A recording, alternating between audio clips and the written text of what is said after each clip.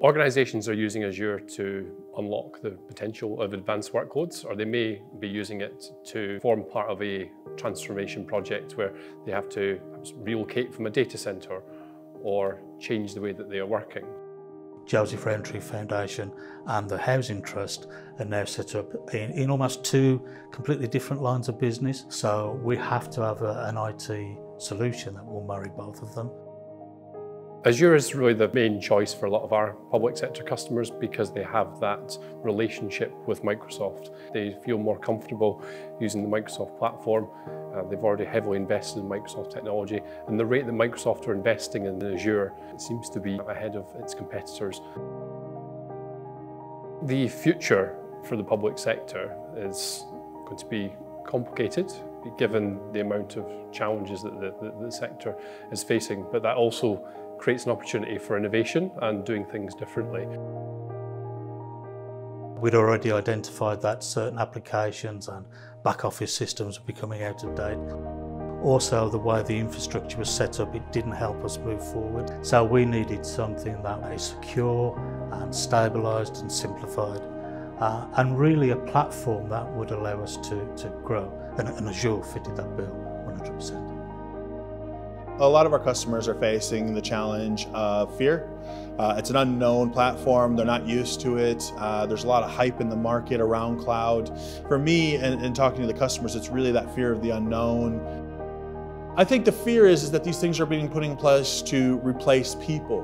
And that's not really the case. What they're putting in place for is to help enable the people that you do have to do so much more. And rather than your staff doing maintenance, which is 70–80% of their time, it frees them up. Even 20% will make a huge difference within the organization to offer new innovation for new projects, new ideas, things that you never thought of before, and in some cases attract new customers and new clients into your environment.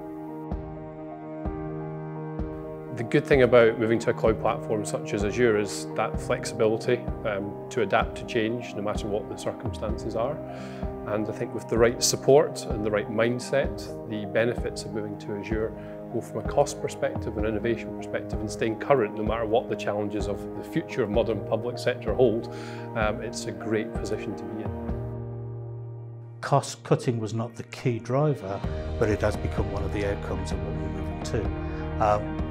Roughly, there's a 50% saving in our current expenditure by moving to the cloud, so we get more for less. So for every £1,000 we spend in IT, that's potentially 2 weeks' worth of people being within one of our care homes. So the more effective we are at spending our cash, then the better it is for the community as a whole.